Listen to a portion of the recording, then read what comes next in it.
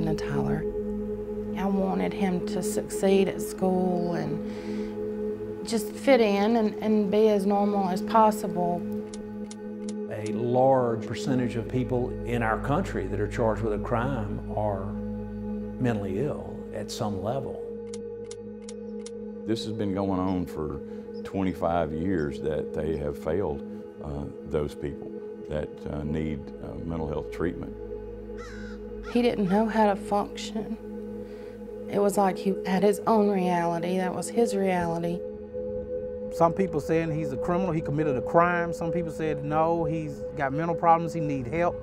And you're crossed in the middle. I remember at the sink getting water, and he walked up behind me.